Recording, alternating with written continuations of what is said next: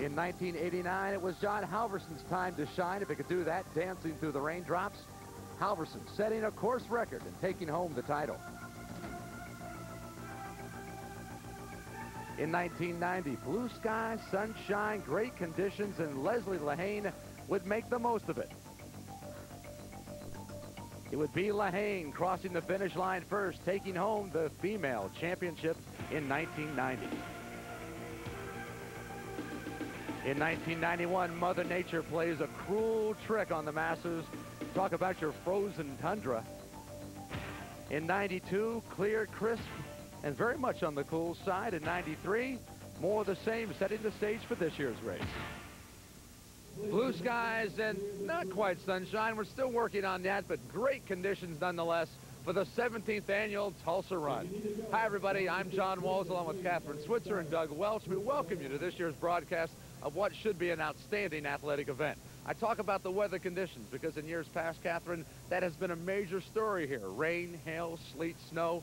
Kind of sounds like the post office creed a little bit, but we do have great weather today, and that should set a very nice tone for the race. Indeed, John, and it's not only the weather that's perfect, but the field, the talent is unbelievable. In the 17-year history of this race, I have never seen a field this deep. It's featuring, of course, the great Kenyans. They're all here. There are probably 10 guys who could break John Halverson's 43:09 record. So it's not the matter of if it's going to be broken today, in my view. It's a matter by how much and by how many. Let's mention a few. Godfrey Kiprotich, Stephen Yambu, Mubarak Hussein, and of course one of our favorites, the American Todd Williams, is going to have his work cut out for him today. Todd Williams finishing second in this race last year to Luke Swartboy. Swartboy is not back to defend his title, but in the women's race, Lynn Jennings, Doug Welch, is back, and she says, I want to win that championship one more time. That's right. Last year's champ, Lynn Jennings, is back to defend her title. Should be strongly challenged by Delilah Asiago of Kenya, as well as Laura McIntosh of Florida. Laura running very well, won Falmouth this fall. A very strong women's field. I don't know if the course record of 48:14 is in jeopardy, but still a very strong women's field. And we also have the Masters divisions runners too. Joseph Enzow, two-time Open champ in this race, is here in the Masters division, meaning that he's over 40 years old. Also, Jane Hutchison, last year's champ, is back too. When you look at this field in general, when you talk about the number of people participating in the Tulsa Run, that's really what makes this event so special. We have more than 8,000 entrants in the fun run and in the 15-kilometer. Well, the fun run is just a moment or two away from getting started. Let's see as the youngsters of Tulsa hit the streets in this year's Tulsa Fun Run.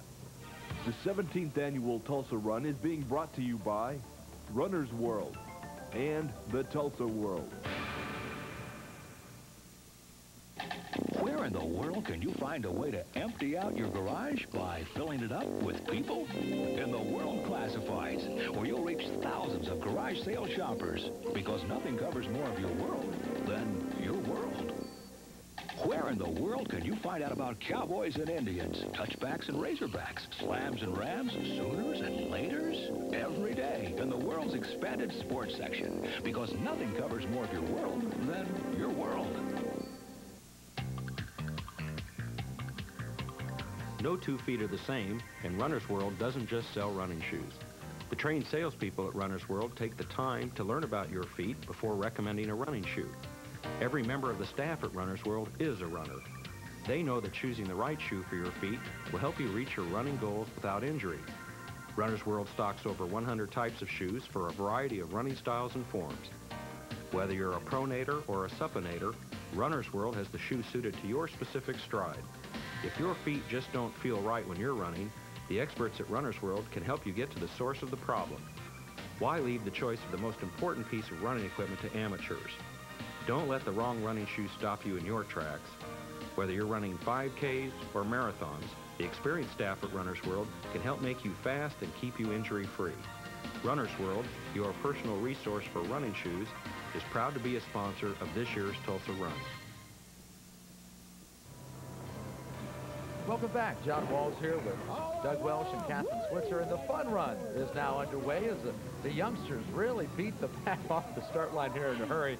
2 miles ahead of them. The fun run numbering in 4,000 as far as participation is concerned, Catherine. And the key there again is participation. It really is, and I'm delighted to see these kinds of numbers, especially with these young kids, because they get a sense of fitness as fun. You know, a lot of people think of running as punishment, like in the Army and if you're in PE, we always have to run for punishment. And now these kids are learning that it's fun and it's a great way to be fit in an easy, fast, and cheap way.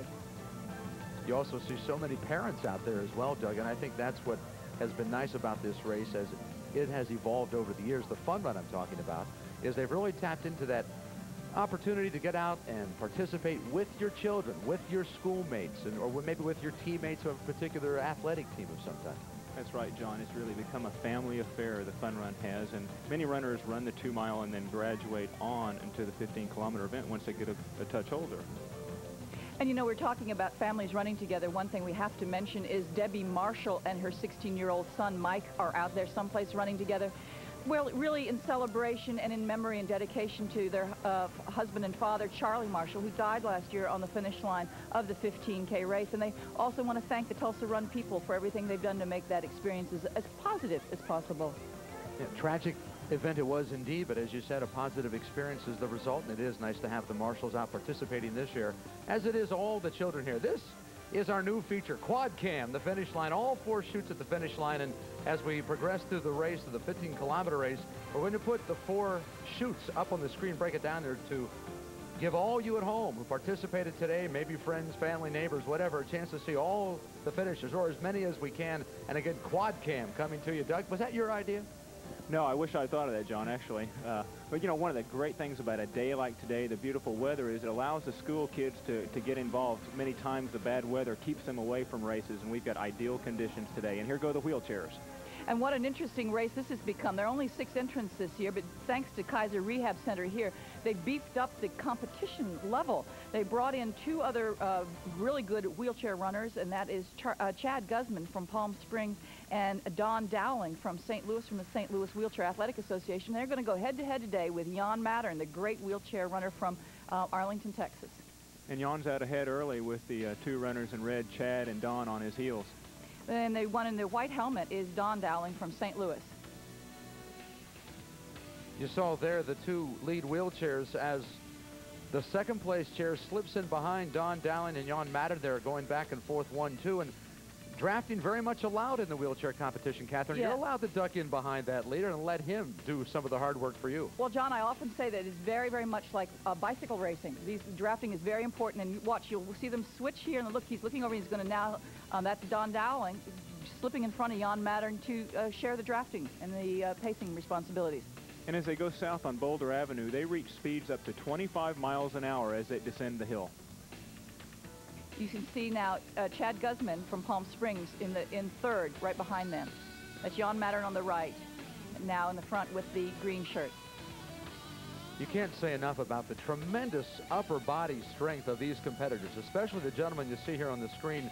They are of national caliber, in some cases world-class caliber wheelchair racing, and to be able to go 15 kilometers at this pace is really tremendous. Well, and of course it's become a highly scientific sport now, and these chairs run about $2,500, and they're all custom made. The 2 guys in the red shirts represent even a team. They represent the Shadow Quickie Racing Team and bike manufacturers.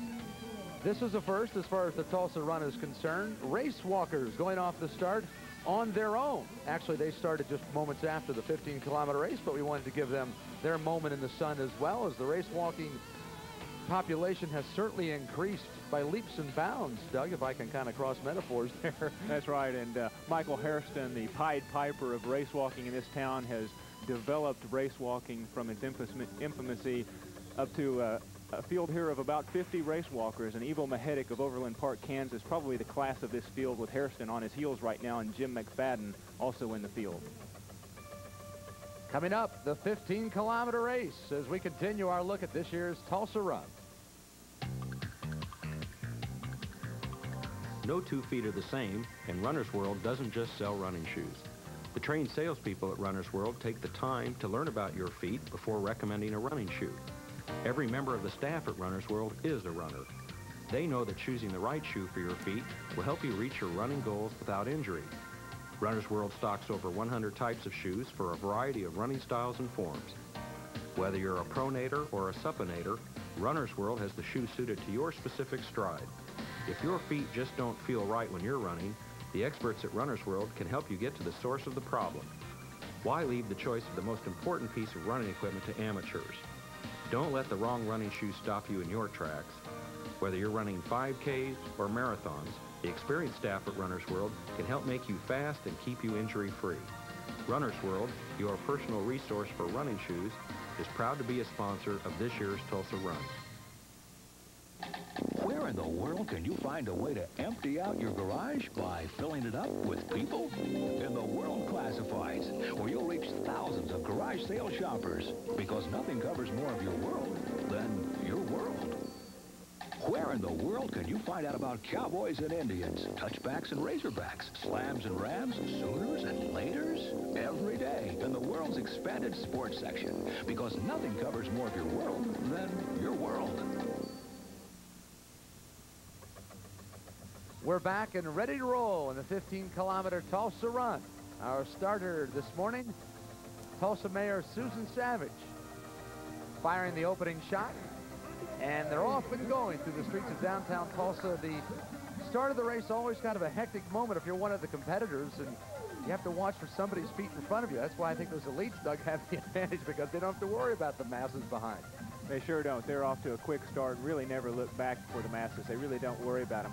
And as you mentioned Mayor Savage there, she's an avid runner, and we're blessed as a city to have many of our city leaders as runners. And that can do wonders for a city, and it really has done wonders for the Tulsa Run to have that kind of leadership. A look there at some of the 4,000-plus participants taking to the streets. And, of course, these steps are always the most fun to take because they're your first ones. The problem is when you come back up Boston Avenue there at the finish of the race, and you know that the legs are a little bit heavier. You have to remember that 15Ks, 9.3 miles, is really beyond fitness. I mean, people who do this have really had to go out and train hard for this. Even though some people are just running this once a year, it's going to require a number of days a week of training. So many different training groups around Tulsa, in fact, all over Green Country and Bartlesville and Tahlequah and Muskogee. Different speed groups that have gotten together for maybe the past 10 to 12 weeks and have worked together. The long runs, the Tulsa Run, training runs down on the river. That's right. Sunday mornings. So much goes into this with the various corporations around town who have participated and led the training runs. So the Tulsa Running Club, one of those as well. And how about the group of old-timers? There's 55 guys here who have run every one of the 17 Tulsa runs. There's a look at the 212th Field Artillery Brigade from Fort Sill, Oklahoma, participating as usual. Nice to have the fellows and young lady back participating. More on her. More on her later. But they've been here every year except for the year of the Gulf War. That's the only one they've missed. Understandably so. You know, Doug, the start of the race, it is so difficult not to go out too fast. And I see so many somewhat inexperienced runners or novice runners head on downhill because the first 2 to 2.5 kilometers of the race is, for the most part, a downhill run. That's right. They're by far the easiest 2 kilometers of the race, and my advice to many runners in pre-race talks has always been to under-race the first half of the race, make the corner at the halfway point, and then really begin your racing. And here we view the leaders right now, and there's Godfrey Kiprotich, number 7, taking the lead. And you talk about going out too fast. It's unbelievable how fast these guys go. They're going to be running close to a 4:38 mile pace here. That's the course record pace, and these are the guys that are capable of doing it. And for most of these people running here who are fit, who have trained, a 4:38 mile pace for 9.3 miles is just inconceivable. That's something you drive. It is something you drive, and you drive very quickly. And in as great a shape as Doug and I are, we would be hard-pressed to stay with these guys for half a mile. That's right. You see the leaders now starting to weed out away from the field a bit. On the right part of the screen, that is Stanley Kimitai wearing the number 30. Number 7 in the middle, as Doug said, Godfrey Kiprotich, our leader. And then off of his shoulder is number 3, Rolando Vera. And here we come back to the 212th Field Artillery Brigade, and let us say that there are 124 men and 1 woman, and the 1 woman is Sergeant Renee Preston, and she is the pacer for the group. Take that, guys. They have to. Kiprotich really stretching out a nice little lead here, 3 or 4 meters over Vera.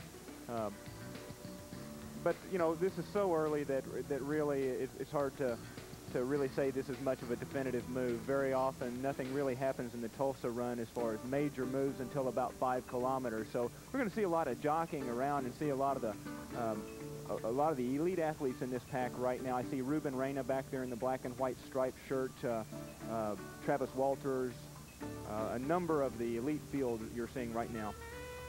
I think one thing you can say definitively, though, Doug, and I think you'll agree with this, is that the Kenyans are always fast starters, and we have 3 or 4 really good Kenyans right there at the beginning, and they don't mess around. You know, they have moved right to the front. One thing they don't want to do is let the pace lag a little bit. They want to keep the pace hot. Absolutely, and they're, you know, it's interesting. They're a group of really nice guys. They're always happy for each other's success, and they were really trying to set this race up so that if any of them win, they're happy.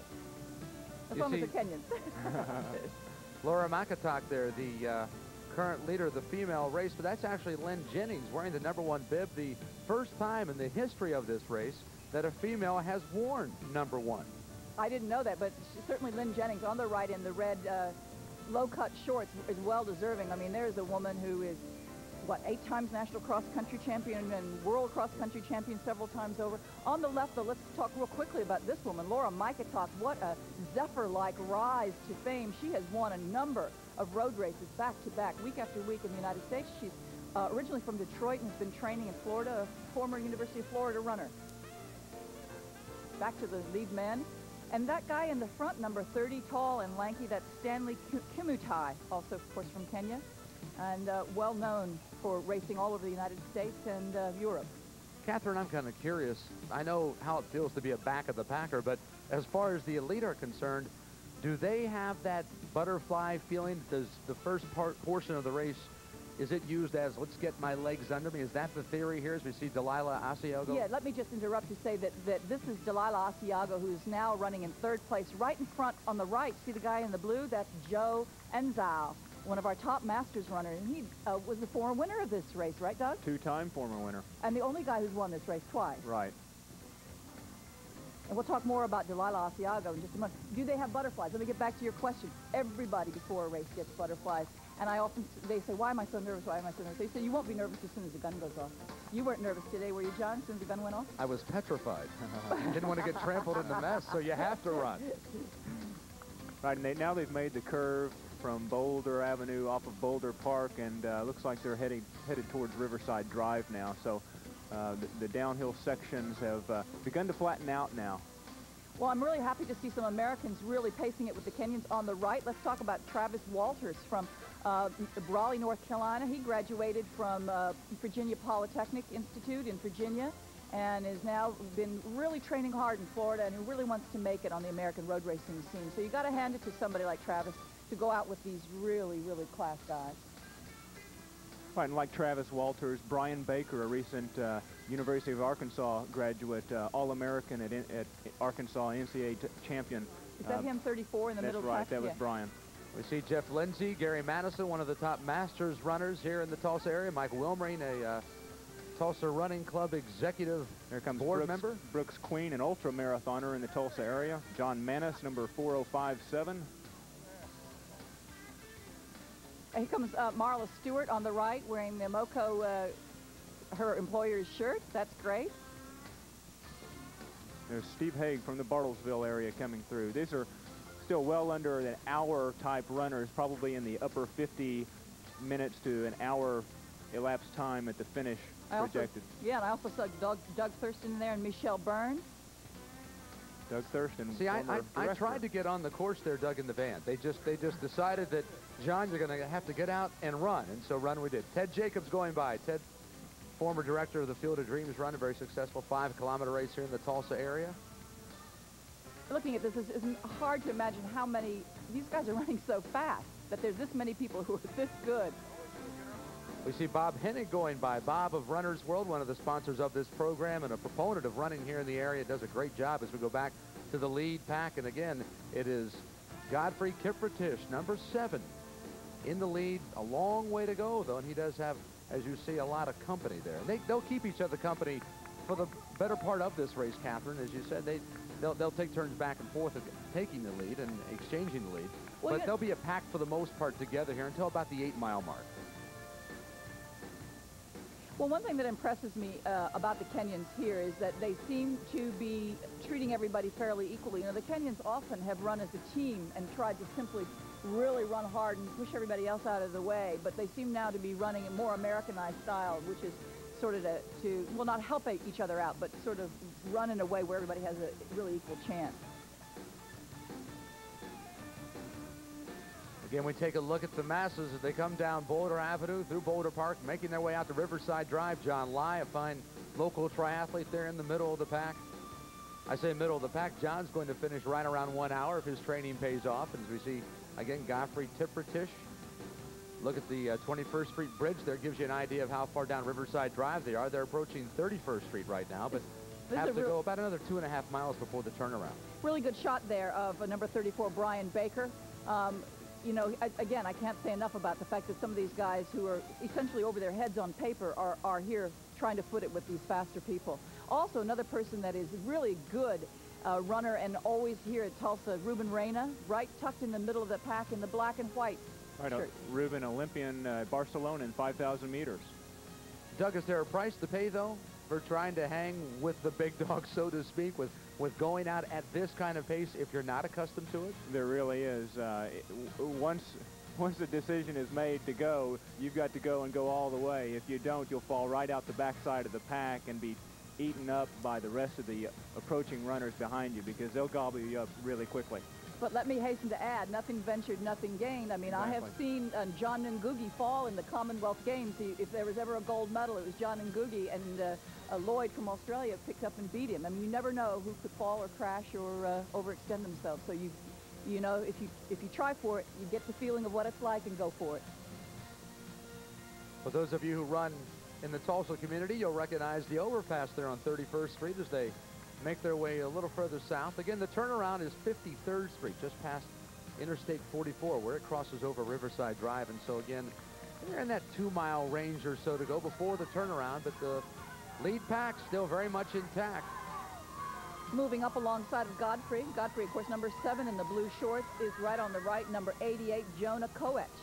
Jonah is Doug, former Iowa runner? Former Iowa State. Big 8 champ and NCAA champ 5 times. Catherine, we saw Roland Vera there take the water and not drink it, but pour it on his head. Is that an indication that he's a little warm out there right now? Is this perhaps some testimony to his conditioning or perhaps how he's feeling the effect? Well, it's really interesting because the day is a cool day and there isn't much of a headwind, and it was interesting that Rolando, of that whole group, was the only one who took water. He didn't drink it. He threw it on his head. I frankly think they're running really too fast to be drinking much water, because it seems to me at this pace they're going to be chance of getting cramps quite easily. I mean, the pace is fast, isn't it, Doug?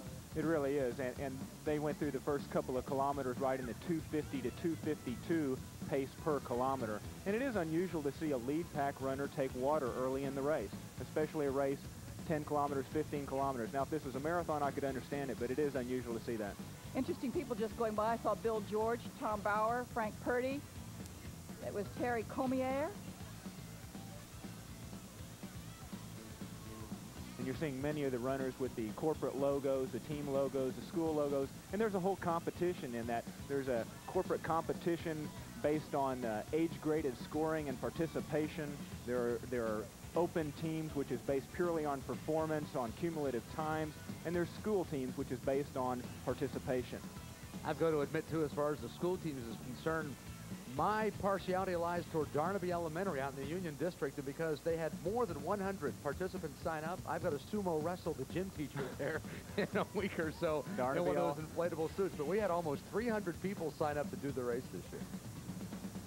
Back to the lead pack again. That's Kipper Tish maintaining the pace. Doug Welch, where do you think Todd Williams is, the American favorite? I don't see him in this group. I don't see Todd at all. Todd wearing all blue today, and gosh, I don't see him at the back of the pack at all. You know, I hasten to add that this front pack is very, very good. The second pack is excellent. I can see back there Mark Platches. I can see Sean Dolman. I can see some really outstanding runs. Wait, do you see off to the left? I saw just the blonde hair. I think of Todd Williams. Flash of blue. Flash of blue, maybe heading up the beginning of that second pack while we go back to the other runners. Gosh, these guys look good. They're running great. And again, they're coming off of Boulder Park right onto the river. So they're just now hitting the river as the runners leading the race are headed probably towards 41st Street by now. I saw Kay Olmeyer go by, John Sheehan, Roger Slagle, There's Marilyn Thompson. Monica DeFee. You got to like the smiling faces there and the waves. Everybody's still feeling so good about themselves, and that's great to see. Yeah, they've just come off the easiest part of the course, so things are still pretty good in the runners' minds right now. I don't think it'll be until about the halfway point. And there's our race director, Sue Neal, and Chester Cadjo was very much close to her. Chester with Quick Trip, and Sue Neal, the race director. Oh, yeah, and her first race at being 60 years of age. She is so proud of that, and she was a grandmother this week. Just became a grandma. Got the big double this week. Directing the race of this magnitude is just an enormous task. The first time Sue's taken that on, and I saw her about 10 minutes before the start of the race. I said, "What are you doing?" She said, "I'm warming up and I'm going. There's nothing I can do now. I'm going to have fun and enjoy the next hour and 20 minutes." An excellent thing for a race director to do, because at that point there should be nothing else you can do. You should get in your own race if you can and find out where the problems are in the back of the pack. Well, here is the front of the pack, and no problems here. But look at the separation, Doug, from this first pack now to that second group.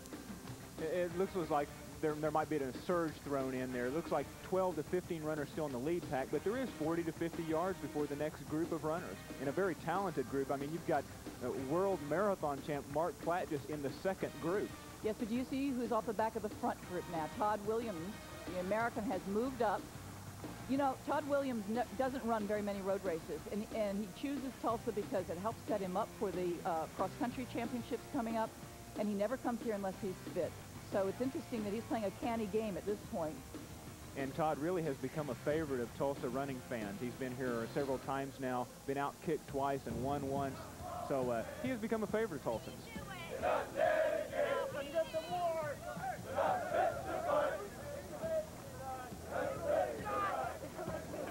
I think sound is best on that one. Just let it play. And you know who's joining the 212th is McLean High School. Has started a junior ROTC program, and there are 26 young cadets here running alongside of those guys, headed up by retired Lieutenant Colonel Arnie Peterman. So congratulations to all those young cadets from McLean High School. I just saw Catherine Livingston, local physical therapist, who has gotten me through many a run as far as physical therapy is concerned. Unfortunately, I could talk about injuries, but good to see her out today as well. And here we go. We're still headed out south on Riverside, heading towards the I-44 underpass. Really still a large pack of runners. Godfrey Kiprotich still at the front. He's doing a lot of work today. You notice, too, that he has been in the lead for the most part throughout the early portion of the race here, Catherine. And if you look at that seesawing back and forth, they're making Godfrey go out and do all the work. Sorry, I didn't mean to interrupt you, but right at that moment, Godfrey is really pushing the pace. He's surging right now. Look at this. He's opening up a little bit of distance between him and this pack. He's really going to make them work for it. And the pace is taking its toll. I just saw Travis Walters, number 28 from Florida, on the right, way back in the red shorts. He has fallen off the pace. Well, good for Travis to stay with it that long. But just as Travis has fallen back, Todd Williams has made his way from the back pack to the middle of the front pack, and there he is very much in the race now. Yes, and Sean Dolman also, the Irish runner from Bowling Green, Kentucky, is off the back of this pack too, just hanging in there, the tall blonde guy. And back about, maybe 2.5 miles or so, 3 miles back, you see the body type change. Left? Just saw Joe Cristiano wearing the Halloween mask. Well, and with all due respect, they are participating. They're out here, and they're taking part in the event, and they have planned for this event. I'm talking about everyone who's out here for the past year, for the most part. In many ways, the back of the packers, it's a harder race than the front guys. These guys do it for a living. Is Godfrey perhaps testing the reserve of the folks here in this lead pack? Does he want to find out who's seriously in the game today? Is that why the surge, Catherine? I think Godfrey's trying to do two things. I think Godfrey, A, is trying to win the race, and he's trying to make it hurt for everybody else while he's doing it, and I think he wants a course record here. And he's running like a champ. I mean, look at this. Now, he's just a beautiful runner. He's just daring them to follow, and everybody's willing to go in the chase right now. The course record, 43:09, set by John Halverson back in 1989. So some 5 years later, the course record is still intact. Yep, and that's a 4:38 per mile pace, folks. And if it's ever going to happen, it's going to happen today, because this is still, it's cool, it's overcast, and they've got the field to push it. And Godfrey now looks like he's doing all the work. He really does. Let's identify some of these guys again. On the left, Godfrey Kiprchich. In the front, the tall man, Stanley Kimutai. In the blue, wearing, is Todd Williams, number 2. On the right, number 88 is Jonah Koech. That's Jan Mattern, our leader in the wheelchair. And he's heading back towards Boulder Park, so he's very nearly close to the 8-mile mark. And he's broken the draft of the other two. More importantly, he's all by himself. All on his own. Should we identify some more of these people, Doug? Well, number 11 there in the middle of the screen, just off the shoulder of Kimutai. That's Mubarak Hussein, another outstanding Kenyan. And what an interesting story he is. He's the younger brother of the famous Ibrahim Hussein, who we all know is a many-time winner of the Boston and New York City Marathons. Mubarak was here in Tulsa last year for the Cherry Street Mile, where he ran 3:52 to finish third, so he's got a great turn of speed. Don't be near him at the finish line. That's right. Look out. He looks beautiful. They spread out across the road from Godfrey Kiprotich on the left to Rolando Vera on the right, and Todd Williams right in the center in the all-blue, number 2. And there's a runner on the far right. That's Koech, isn't it? That's Jonah Koech, number 88, arms and twirling. And I can't help but mention the fact that he is a walking political advertisement today. The Dave McCurdy for Senate campaign has enlisted his efforts, and you might notice the bumper sticker there or whatever. He is a walking or running billboard today for Dave McCurdy. I don't know if Jim Inhofe is demanding fair time, but perhaps in the sense of fair play, there should be somebody back there with an Inhofe sign as well. On the far left, if you look at 42, that's another one of our sort of unknown Kenyans, Stephen Nyamu. This is one of his first races in the United States. He's raced a lot in Italy. Nyamu, just 22 years old, participating, as Captain said, in the first 15-kilometer race of this year. Todd Williams now starting to come to the forefront. Todd, an interesting story, as you know, Doug, as they approach the turnaround. He was a high school football player and a wide receiver and led his team throughout their running exercises and found out that, hey, I'm pretty good at running. And so it was the football team's loss, but the cross-country team's gain when he gave up football and took up running in high school. That's right. Ran and played in Michigan and then went on to the University of Tennessee, where he was an All-American and NCAA cross-country champ. And here they are approaching the halfway, which is at the turn. And it looks like they're on course record pace to me, 21:20 or so right when they turn. Oh, they have to really slow down for this. Wow.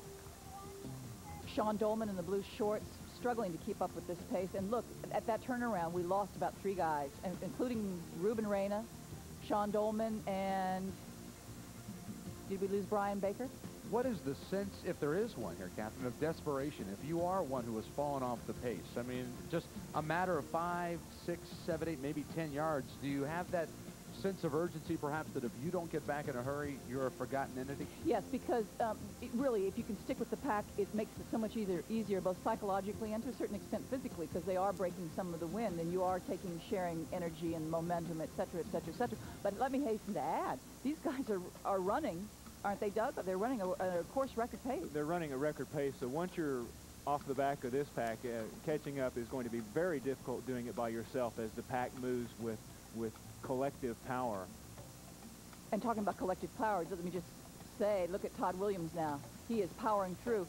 And let's remember that he came up from a second pack to the first pack, and that required an enormous amount of effort because these guys are pretty much running as fast as they can run. And so he had to really put on a lot of steam to do this. And they're approaching the 8K mark now, and it looks like they're still running 250 to 252 pace. They're running very, very steady. That is very fast.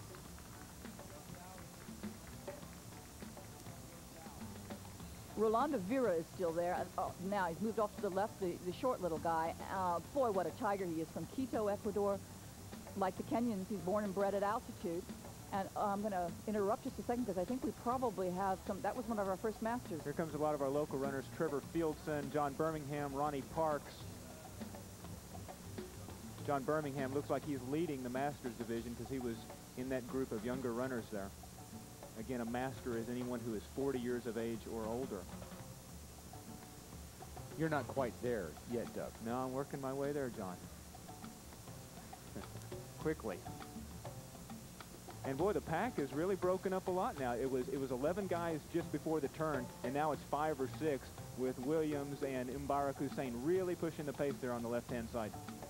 Here comes our first female. This is Delilah Asiago starting to make the turn. You see Delilah here at 23.51. And then Asiago, and then off of her shoulder, as you said, Catherine. Lynn Jennings coming around this. And I must say, Lynn, I think is suffering a bit from the effects of a long layoff this year. She took off some time this year to kind of rest and recoup, work on base training. It doesn't quite look as the sprightly, strong Lynn Jennings of last year, but I know she is really just beginning her peaking up for the cross-country season. But they hit the halfway mark at 24 minutes, so they're well above record pace as well. So maybe part of the reason she looks like that is because it's taking effects on her. But Lynn, a champion in every sense of the word. But that was a very good move for Delilah, as we see Laura Mikatok, who was the early leader, because Delilah is usually a very fast starter. So she obviously waited to come through and pass them in later stages of the race here. That is Mubarak Hussein, who has the lead, wearing the number 11 off of his left shoulder on the right of the screen. That's Godfrey Kiprotich, and then to the left, again wearing that number 3, that is Rolando Vera. And Todd Williams off of his shoulder. Todd, as Doug had said earlier, was a 1992 winner of the Tulsa Run. Finished second here last year, but loves to come back here and certainly like nothing more than to spoil the Kenyan strategy here and come up with a first-place finish today. And on the far left, number 42, Stephen Yamu. He's hanging in there. You know, it'd be interesting to see what Todd's tactics are, because Todd, having been here 3 times before and out-kicked twice. Now we're getting towards the last 5K of the race. Will Todd make a move and try to take the sting out of somebody's kick, or will he be content to sit back and take his chances? This is a healthy group of Tulsans. Steve Jennings, Jeff Lindsay, Mike Wilmering was in that group as well, was he not? There goes Mike Wilmering and Bill Robinson and Lorraine Mahler, New Zealand Olympian in the marathon. Yeah, she was leading that pack in the black shorts, and right in there also was Jody Hawkins from Texas, who's just now moved to Monterey, California, and your leading master runner from Oklahoma was there. Right, Gary Madison was in that group. And this is really a thrilling spot as you're racing back towards downtown. The runners who are still on their way out south, you know, you're running right past them, and the cheers really does a lot for the runners as they're heading back towards downtown. They're yelling at them constantly, clapping their hands and cheering them on. Number 2137, the first gentleman there making the turn, Rick Bryan, as he is well under the 1 hour pace as well. All right, and this is one of our wheelchair finishers, and if he has a white helmet and a red shirt, that is going to be, that's Don Dowling, and he finished, that is not Jan Mattern. Let me correct this. It is not Jan Mattern, the winner. Jan was the winner of the race, but that was a picture of Don Dowling from St. Louis, who finished 3rd in the wheelchairs. And there goes Vera again with the water. He has done that several times now, and none of the other leaders have taken water the entire distance. Todd Williams looks so relaxed out front right now, Captain, for someone, as you said, who had to expend perhaps a little extra energy to get out of that second pack and get up to the lead group here. He's an amazingly strong runner, and you're right. He looks phenomenal here, but I also must say that Godfrey on the right, who's been doing the pacing and surging up to this point at least, also looks good, and Mubarak Hussein on the left is a picture of perfection in terms of tranquility and control. I'm curious about Rolando back in there, and I'm curious about Stephen Yambu, because they kind of look like they're struggling, hanging on, arms and legs everywhere. And Rolando, as I was telling the story before and didn't finish, he has been hanging in road racing for years. Talk about durable. And he's had a very long season this year.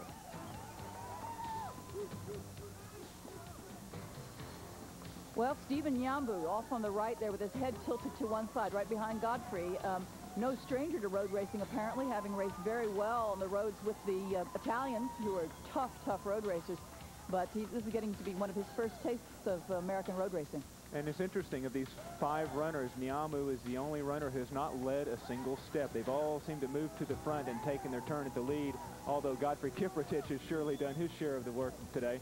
But Todd, Mbarak Hussein, and Rolando Vera have all moved to the front. But Stephen has been content to sit back there and let the others do the work. Well, look at Todd. I mean, he just looks beautiful. This is really phenomenally strong running. If I were to pick a winner right now, it'd have to be Todd Williams, but we know that he had better watch it in the finishing straight, because these guys are fast. Again, he's up against Mubarak Hussein, who is a pretty good miler. I think we're going to see some action in the hills. Well, the hills, as many of the elite will say, Sean Dolman, I talked to before the competition, said it begins at about the 8-mile mark, the race he was talking about, because that's when that climb about 3/4 of a mile up Boulder Avenue really separates the champion from the also-rans. And as you get up that hill and you hit that climb, you must dig down deep because there's very little gas left in the tank at that point of the race. Well, I think that that's something that Todd Williams is a specialist at, is digging down deep. He's a strength runner. He's really tough. He's wonderful at cross country. He also ran the Hood to Coast relay on that long relay team, did really, really well in that. And I think that if he paces as well and runs hard through the hills, you know, he has a really, really good shot at this. But I wouldn't leave it till late. And again, they're still on record pace. They're running still in the 250 to 252 per kilometer pace, and they went through 9 kilometers at 25:38, so still on record pace. So they're still under a 43:08 pace, is what you're saying. Right, and you know, John Halverson set that record virtually as a solo effort, so with this group effect and being on record pace, I'd like to think that the record's going to go today. Do you think it's going to be a matter of a great amount? Well, I think it's a matter of how many people. One thing that I marvel at here, when you look back at Todd Williams and his running history, Doug, never been injured, never missed a workout. Now, what does that say about, A, his resiliency from a chemistry makeup for the gift of the body that he has, and of his dedication and discipline to running? Well, I think dedication, discipline, and long-term planning for success. Todd, I don't think, is really worried about success, short-run successes. He's very much concerned about the world scene, the world championships, the Olympics. So those are long-range goals. So he trains for those and doesn't get excited about the stuff in between. We're very fortunate that he chooses to come to Tulsa once a year. And think about this, too, Catherine. As we're watching the leaders come in, they're nearing the turn. They're at about, probably in that 12.5-kilometer range in there, or 12 kilometers, somewhere in that vicinity. They're still passing people who are coming in. I mean, who are going out, rather. Yes. They're coming in, and they're very close to the finish in relative terms, while there are many who are still going out. Well, that's what I was saying. It's very hard for the average runner to really realize how fast this is. They are going very, very fast. A 4:38 mile is just incredibly fast, and most of us couldn't stay with them for a 1/4 of a mile or a 1/2 of a mile. And in fact, I think they're going as fast as they can go. And when I'm talking about is there going to be a moment when they're going to break away, it's going to be a very, very exciting finish, because I think all of them are hauling it right now just as fast as they can haul. They're about at the 11-kilometer mark now. You saw the pace car there as they approach 31 minutes, and you see the 4K mark going out on the course. But to give you an idea of what kind of speed they're going, if you're to go to your local high school track and run one lap of the track, if you could run it in a 70 seconds, 68 to 70 seconds, if you could do that one time, they're doing it about 40 times in a row without stopping.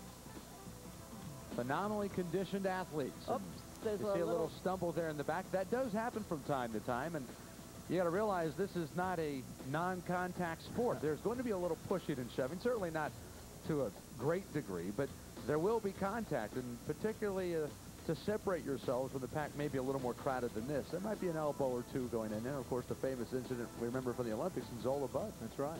And they're approaching the 12K mark, but just to give an idea how fast they run, because everybody's run a 10K, they went through the 10K split at 28:30. Oh, my gosh. So these guys are really moving. Look at the separation between them and the next runner. It's a couple hundred yards. Yeah, and any one of these guys would also be pretty happy with a 28:30, depending on the conditions for a 10K race. So they're obviously running all out. Now you can also look at this, two things. They've separated themselves from the rest of the field. They're out of sight from the rest of the field, and now they're beginning to run the tangents. They're looking to save every inch, every second that they possibly can on this course. I couldn't help but notice the matching shorts of the race walkers there, off to their right. We had 3 ladies all with matching kind of aqua-colored shorts there, Catherine. I'm pretty impressed by the uniform. Well, you talk about women's clothing. I'll talk about how fast the men are running. And I know, John, that's a goal for you, matching clothing. Hey, look, I want to talk a little bit about number 42, Stephen Yamu. You know, he's the one guy in here we haven't talked a whole lot about. And that's because we don't know much about him. He's this is his first major race in the United States. As I say, he's very young. He's going to be 23 on November 20th. He's a family man. He's got 2 kids. And we talked about how important it is for the Kenyans to do well and earn money because they've got to take it back to their families. And in fact, many times these people support a whole village. He had some family problems and couldn't get out of Kenya and run much at all last year. And the previous year, though, he conducted himself very, very well in the Italian road racing scene and ran very well there.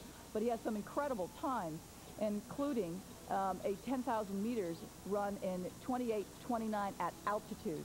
And when I saw 28:29 at altitude, I thought, this guy could do something out here today. Well, and also knowing that he's a former member of the Kenyan world champion cross-country team. I mean, 2 times. Yeah, member. just to make that team, you know, it would be all NBA if you were playing basketball in America. Doug and I were talking earlier, John, and we said that there's probably 100 men in Kenya who could run 10,000 meters faster than 28 minutes. So to make the national cross-country team and to make it twice is an outstanding accomplishment. He was 6th in the World Cross Country Championships back in 1991, finished 7th in the same competition in 1992. Again, that's cross country. Road racing, though, the difference there, Catherine, when you hit the pavement as opposed to running cross country. Well, it's a difference in your technique and a difference in what you prefer. Todd Williams, for instance, prefers cross country, and I think that requires a lot more strength of a different kind. However, road racing requires more resilience. And there goes Godfrey Kiprotich again. He just moved the pace up a notch and spread the field out again. And here we are late in the race and heading toward Boulder Park, getting off of Riverside. And Godfrey just moved the pace up a notch. And they just don't stay on their side of the road either. They run the tangents, as it is called. They run the straightest line they can throughout the course. Again, Delilah Asiago there, as you see, splitting the 2 gentlemen there. Yeah, I mean, she is with very, very good company here. Here's some of the invited runners, in fact, from Mexico right in front of her, and she is flying along. She's averaging about 5:15, no, about 5:16 per mile pace. Right, now I just saw Lynn Jennings off her heels, probably about 50 to 60 yards back. How difficult is it, Catherine, for a runner, a female runner in this case, Delilah Asiago, who is for the most part running on her own as far as her competition is concerned, whereas we see the contrast of the men's race. There are 5 there in the lead pack. They know exactly who has what, or at least who is where, and they're very well aware of what they have done to that point, where now you have Delilah, who really has no idea where Lynn Jennings is. She knows where she is. She'll hear the crowd roar at just about the point when Lynn goes by, and she'll hear people calling Lynn. And Delilah has some good company here. She's running with 1:07.8, and that's James Duval from Bartlesville. And these people, these guys are queuing off her a little bit because they know that she's going for a very good pace, and that's helping her a lot. So she's really not out there as alone as it seems. In fact, there's a little controversy in terms of women's running. Is it helpful to have men who are around you who are probably faster and help pull you along? As far as setting pace and helping you, carrying you along, sure. And here they come off the river and onto Boulder Park again, and there's the bagpipers. And Rolando Vera took water for the 3rd time in this race just now, and he's moved to the back of the pack, and we're approaching the Boulder Hills right here. There's a series of a couple of rolling hills, each a couple of 100 meters long. Well, I think this has got to be Todd Williams' moment. If he's going to start making his move, I think he's got to make it here. And just as it is his moment, I think that was very poorly judged of Rolando to take water there. Maybe he had to, but on a curve, on a hill, he's off the back of the pack already, and he's going to have a very, very hard time making that up. Well, since they've moved the race course from Houston Hill to Boulder Hill, almost each year the race has been decided on the Boulder Hills. Again, Delilah Asiago, and then you see, maybe 100, 150 yards back, Lynn Jennings struggling to keep up the pace as Asiago continues to pound away at the pavement. There's Delilah. Well, she looks like she's struggling back there, but as Doug said, they're running a very, very fast pace, and Lynn is the consummate champion, and she's running very well. She's strong. She's a powerful woman. And one thing I'm very, very happy about Lynn Jennings is she has disproved the old myth that you have to be super thin to be a top woman runner. She's powerful and strong, and it shows. How difficult is it at this portion of the race, when you know you have about a mile or so left to go, to have to all of a sudden change the elevation? You've been running flatlands for about 5.5 to 6 miles, and now you've got to shift gears literally and stick it in overdrive and have to climb that hill, Doug. Well, in this stage of the race, it's very difficult. Had the hills been early in the race, it wouldn't have been much of a big deal, but it was downhill at the start of the race, and now it's uphill. And it is because you've been in a stride pattern for 5 to 6 miles where every stride was much the same, and with no wind today, you had little resistance. And then you hit the hill, and you've got a lot of resistance. And there's Tim Owens running with our lead woman, Delilah Asiago. And that's Tyson Eschel, 1838, right behind her as well. But there's a face of calm, and if there's a perfect running form, there it is. Height-weight ratio, she's tiny young woman, perfect arm carry. She's not even opening her mouth yet. And Delilah's really a pioneer. Very few African women have made it out into the international scene, and I kind of like to think that Catherine, she's a lot like you as far as one of the pace setters of her sport in her country. She is leading the women of Kenya. Thanks for saying that, Doug, but it is very hard for a woman of Kenya to break the social and cultural barriers.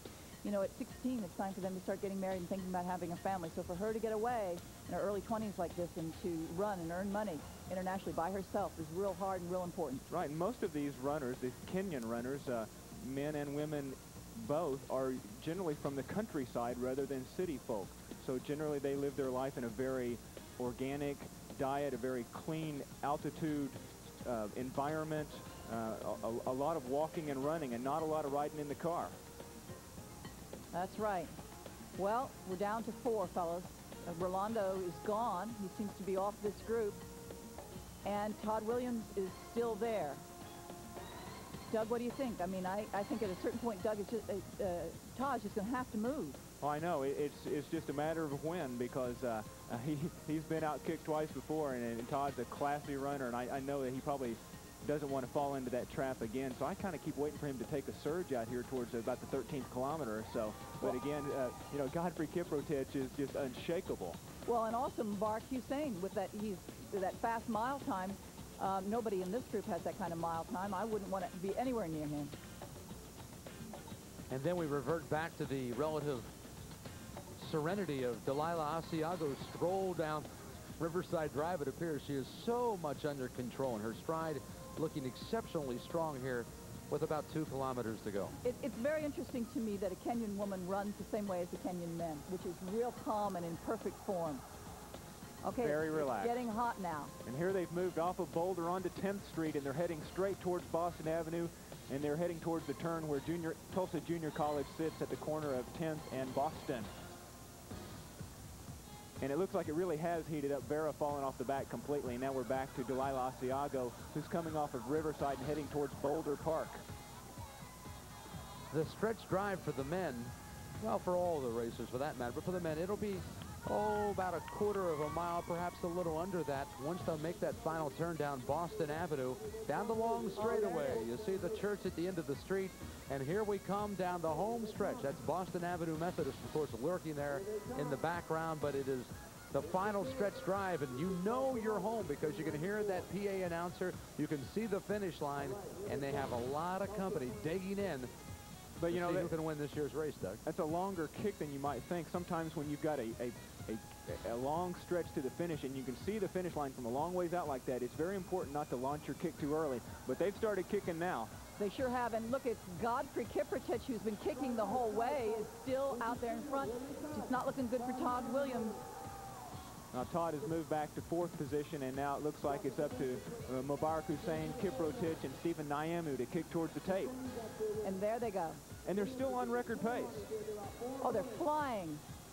Very much on record pace. In fact, they'd all have to fall down now. Look what's happened. It's Mubarak Hussein on the left, and it is Stephen Yamu.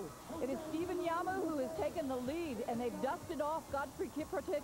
Todd Williams in 4th place. Vera way back in 5th. Stephen Yamu. Yamu has not led the race the entire way until the last 100 yards. Now he bolts to the front, and it looks like he's going to take Mubarak Hussein. Hussein cannot answer the surge of Stephen Yamu, and with the finish line well within his grasp, Yamu will cross. Does he set the record? You betcha he does. 42.51 for Stephen Yamu. Mubarak Hussein 3 seconds off his pace. Todd Williams in as well in 4th place, and Godfrey Kiprotich you saw in 3rd place, 6 seconds off the pace. Here comes Rolando Vera. He lagged off the lead pack there in the final 2 kilometers of the race, but he will finish, as you see, well ahead of the sixth-place finisher. And in fifth, what a gutsy performance from Rolando. The first four guys broke the course record. And the 43-minute barrier is now history in Tulsa. They're under 43 minutes. The times 42:51, 42:54, 42:57. Todd Williams also breaking the course record. As Catherine said, the top four finishers shatter the Tulsa Run record, and Delilah Asiago on her way to the female championship as well.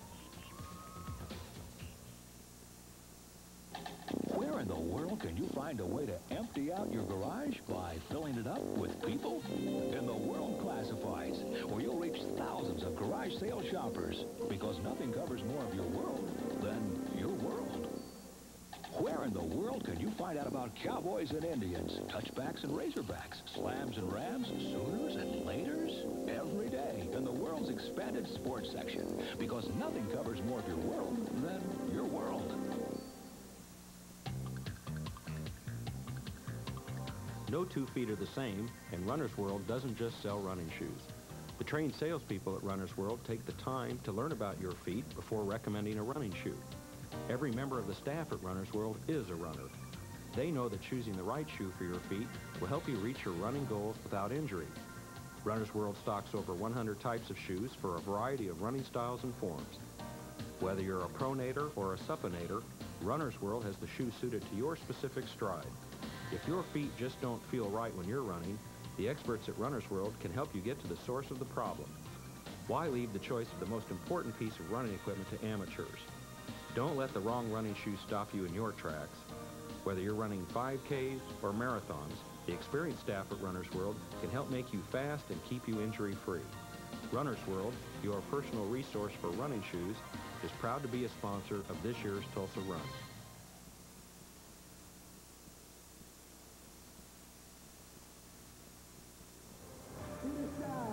Welcome back to our coverage of the 17th annual Tulsa Run. I'm John Walls, along with Catherine Switzer and Doug Welsh. You just saw Stephen Yamu win the men's race. We still have the female champion to crown, and it looks as though Delilah Asiago is going to be the champion. As you see Delilah on the right portion of your screen there, backed by the motorcycle policemen as they escort her to the finish line.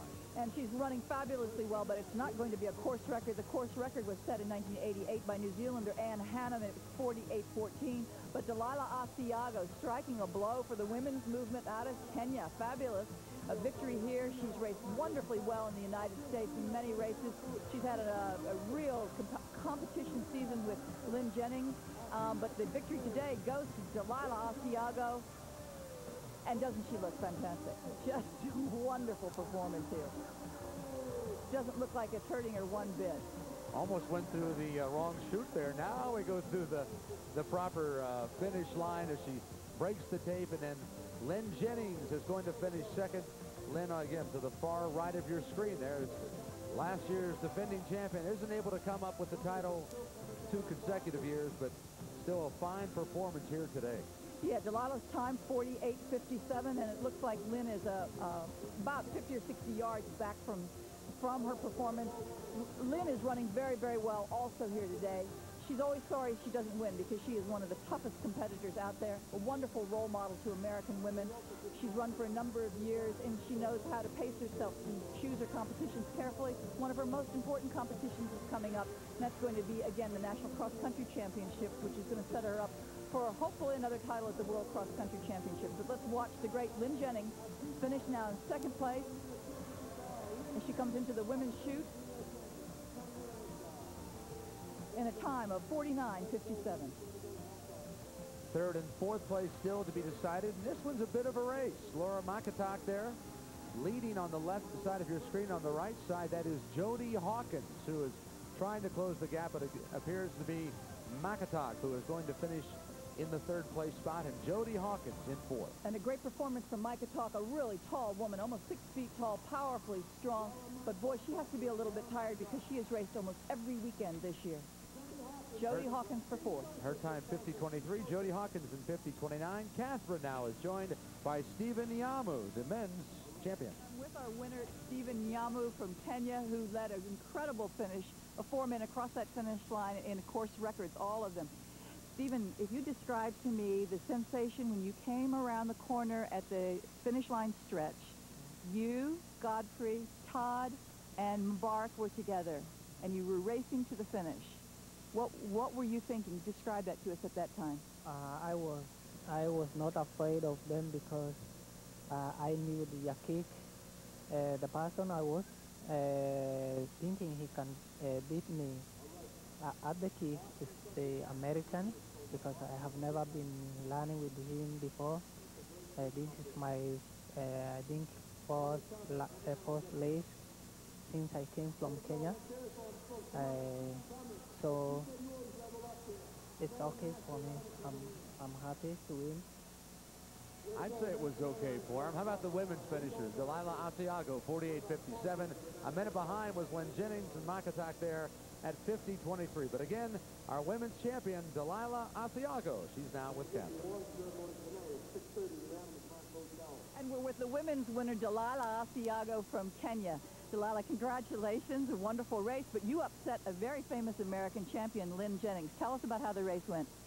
Anyway, the race went on smoothly. You see, from the starting, we started, me and Lynn Jennings and Lauren. Then after that, they went ahead of me all the way. They have been leading, two of them. They have been leading almost 3K. Then after that, Lynn Jennings took over until 5K. After she leads 5K, I started took over easy. I've been leading all the way up to the finishing. It was an easy day. The Kenyan connection coming up big. The second place male runner was Mubarak Hussein, and Catherine now had the opportunity to speak with Mubarak after his fine effort here in Tulsa today. We're with second place finisher Mubarak Hussein. Mubarak, great race today. You broke the course record also. But Godfrey did all the pace work. Tell me about how that went out there. Yeah, it was, I felt bad for him, but we were trying to keep up with him. The pace was so high, and I guess he was so strong, he took the lead almost from start to the finish. But you all looked like you were going as fast as you could go anyway. It didn't look like you could really help him too much. Yeah, we tried, but we were keeping up with him. He was going at a very high speed. 3 Kenyans and 1 tough lady from Newmarket, New Hampshire. Lynn Jennings, the runner-up in the female race. Catherine? And I'm with second place finisher now, Lynn Jennings. And Lynn, I don't mean to be negative. Congratulations on second place, but second isn't normally where you finish. Are you disappointed? I'm really not, because I've had a good fall after a very low-key year so far this year, and Delilah did run a very strong race today. Well, it has been a low-key year. What's the reason for that? Well, we just finished a 9-month project, and no, it's not a baby. It was a house, and it tended to take quite a bit of time and energy. But I've had a good fall, and now I'm making the transition over to cross-country. Well, that's always been your specialty. And how many times are you going to go for it again this year? Well, let's see. This is number 8 in a row, 9 overall. So I ran a cross-country race last week, and I'm all fired up. Great. That's really wonderful. Let's get back to this race today. At what point did Delilah take over the race, and what were you feeling at that point? Well, Laura Mikatok took it out hard, as she usually does, but she was gone by the 5K mark, and I went through 5K in 15:39, and then Delilah snuck up and took the lead and just powered away and really got quite a commanding lead. I went through 10K in about 32:24 or so, but Delilah had about a 100-meter lead. So it was Lynn Jennings, the defending women's champion, finishing second to Delilah Asiago. Stephen Niamu, our overall champion.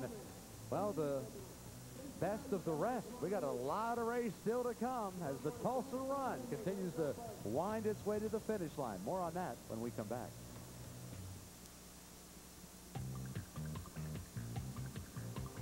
No 2 feet are the same, and Runner's World doesn't just sell running shoes. The trained salespeople at Runner's World take the time to learn about your feet before recommending a running shoe. Every member of the staff at Runner's World is a runner. They know that choosing the right shoe for your feet will help you reach your running goals without injury. Runner's World stocks over 100 types of shoes for a variety of running styles and forms. Whether you're a pronator or a supinator, Runner's World has the shoe suited to your specific stride. If your feet just don't feel right when you're running, the experts at Runner's World can help you get to the source of the problem. Why leave the choice of the most important piece of running equipment to amateurs? Don't let the wrong running shoe stop you in your tracks. Whether you're running 5Ks or marathons, the experienced staff at Runner's World can help make you fast and keep you injury-free. Runner's World, your personal resource for running shoes, is proud to be a sponsor of this year's Tulsa Run. Where in the world can you find a way to empty out your garage by filling it up with people? In the World Classifieds, where you'll reach thousands of garage sale shoppers, because nothing covers more of your world than your world. Where in the world can you find out about cowboys and Indians, touchbacks and razorbacks, slams and rams, Sooners and Laters? Every day in the world's expanded sports section, because nothing covers more of your world than your world. Welcome back to the home stretch of our coverage of the Tulsa Run.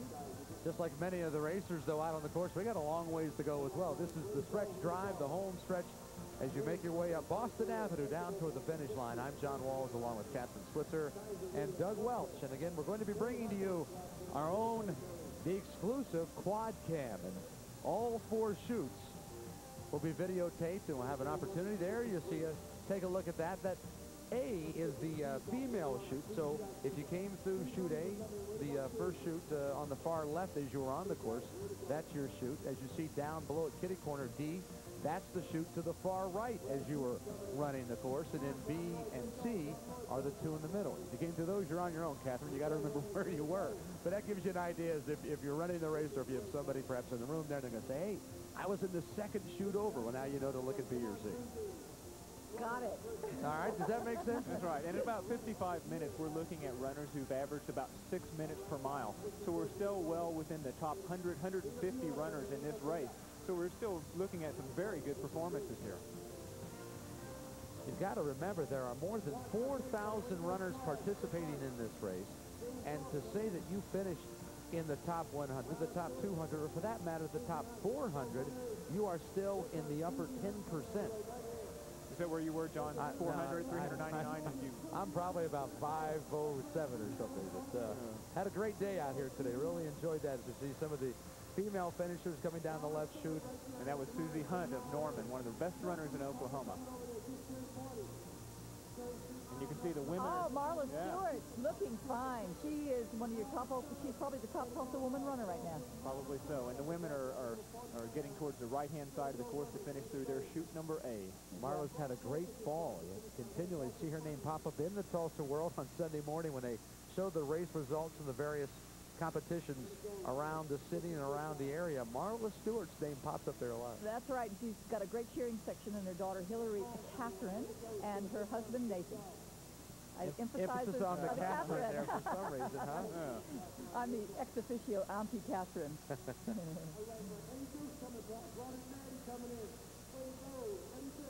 We're looking now at people like Marla who have full-time jobs, families, lots and lots of responsibilities, and they still are running at about a 6-minute mile pace, and that is incredible testimony to the fact that they have a lot of talent and are devoting a lot of time to training. Yeah, these are not casual runners by any stretch of the imagination, and for each of them who finishes in the men's case in less than 60 minutes, in the females run less than 70 minutes, you receive the much coveted Tulsa Run mug. And if you don't think that people train and think about that mug throughout the dog days of August and on through September and into October, how treasured possession of that mug is, because the only way you can do it is to break 60 as a man or break 70 as a female. Unfortunately, I can say from personal experience that 60 and change won't cut it. You have to get to 60. I just saw Kathy Molitor Barton from Houston, Texas, finishing, one of our top Masters runners.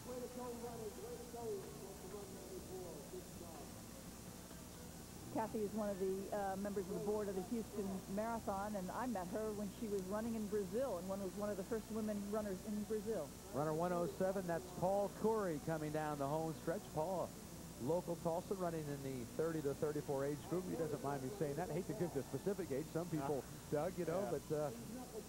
And that's number 76 finishing, Jose Santiago. There goes Donnie Harris, former Oklahoma Runner of the Year, down in chute number C, finishing just under 58:30. Just saw Steve Knuckles in chute D go by. Steve works over at Runner's World in Tulsa, one of the sponsors of the program this evening, and again, quite an advocate when it comes to local running and their endeavors. I know they've sponsored the Tulsa Running Club this year, have made an effort in that direction, and that aid and assistance is certainly appreciated from Bob Hennig and Steve Knuckles and all the good folks over at Runner's World. And Runner's World is the defending open team title champion. Last year, Runner's World was defeated Norman Running Club and Circulo out of Mexico. But Runner's World, the open team defending champions, and American Airlines, the defending corporate team champions. Last year in the schools division, which was based on participation, Jarman was #1, and they had 328 students. So many of the runners in the fun run and some in the 15K represent the schools, and there are several schools with over 200 registered. You know, Doug, I hate to say this, but if you look down at the bottom of the screen, just to the left of the middle, a guy in purple shorts, I believe that's yours truly coming down the home stretch here, right around the 1 hour mark. Hot dog. I'm still looking, Yeah, John. well, we just focused out of, we just left the shot there, but I can certainly appreciate those of you who came oh so close, because that's how I felt at this particular juncture. Well, it's interesting to see the runners come up Boston Avenue, because many of these runners weren't running with this sort of style about a mile and a half ago, but once you make that turn off of 10th Street by Tulsa Junior College onto Boston Avenue for the long finish, everyone becomes a sprinter for those several hundred yards.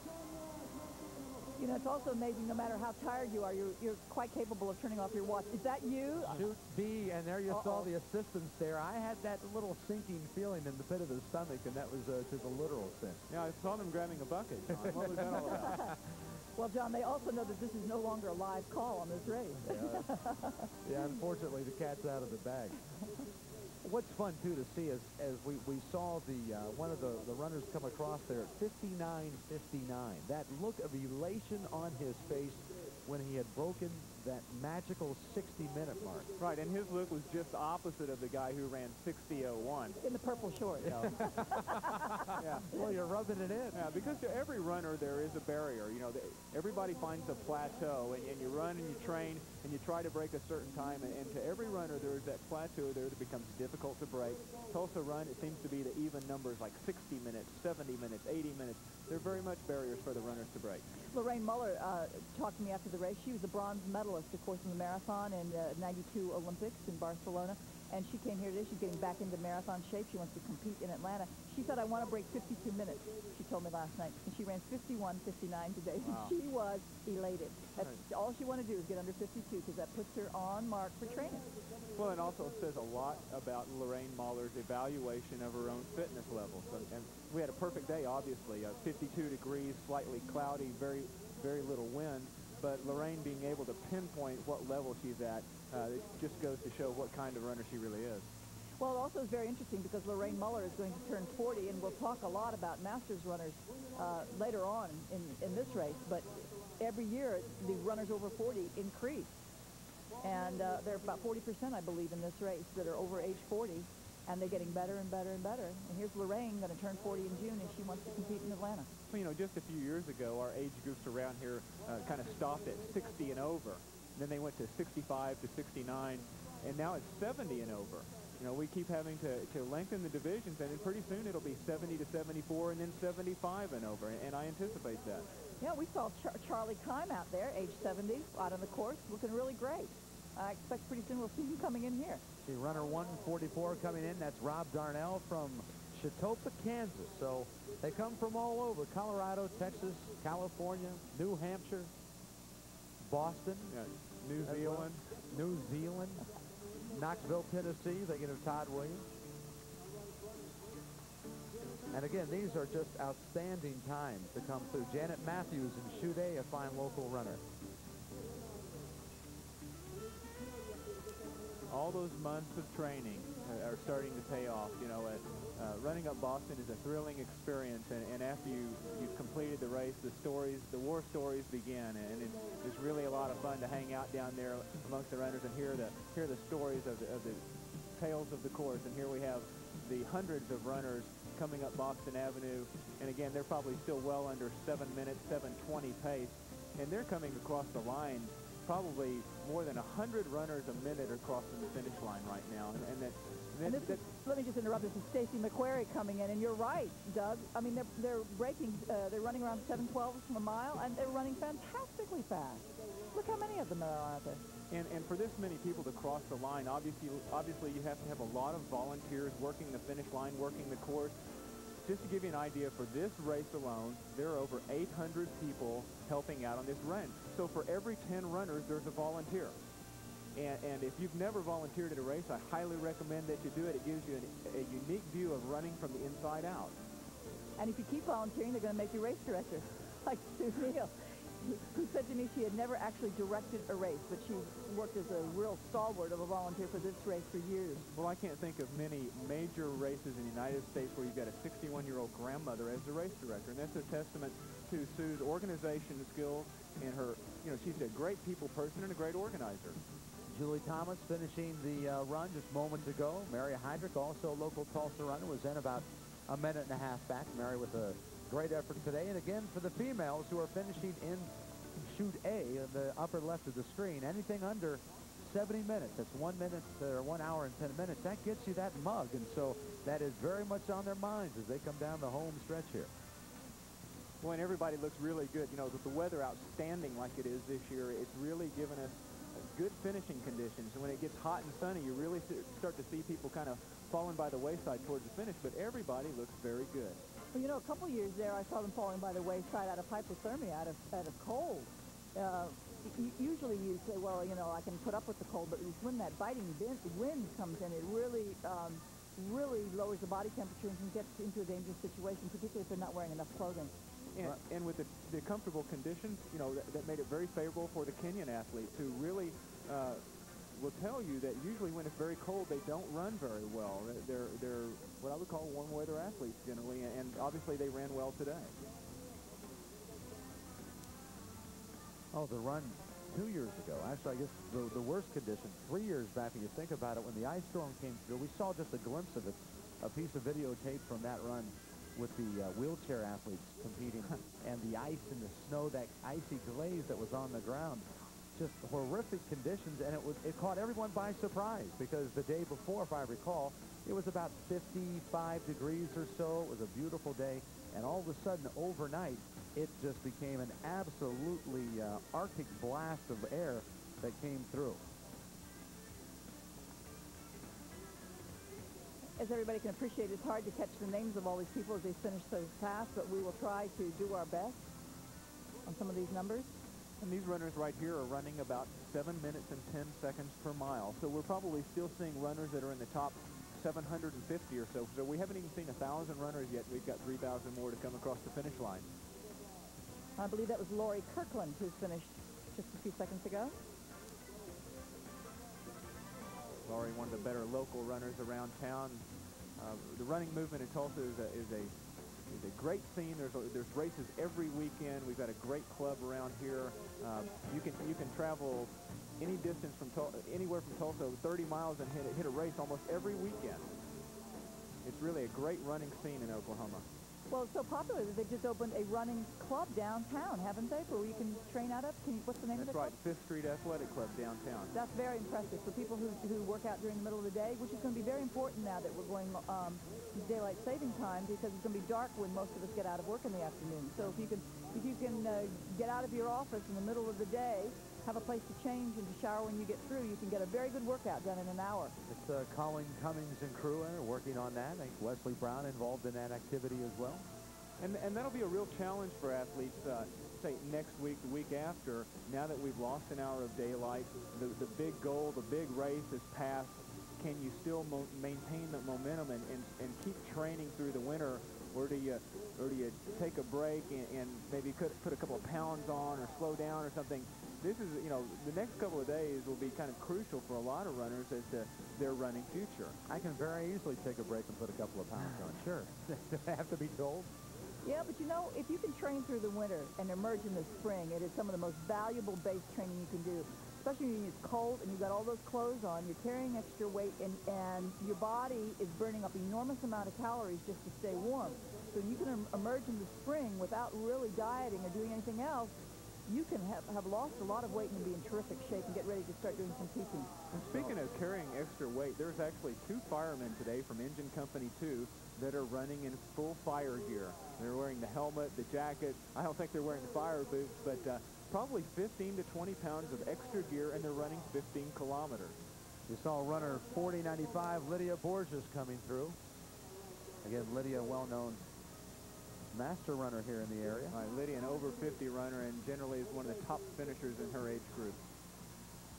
And you know, I really have to say, I'm an out-of-towner, so I'm really impressed when I see people like Bob and Bill Dunges from the Dunges Brothers Board, who have put up a lot of personal money to support the Masters movement in this town for this race, and to support it with the age-graded scoring tables for the age groups, so that if you're over 45, over 50, 55, and 60, you can still win money in this race, and I think that's just terrific.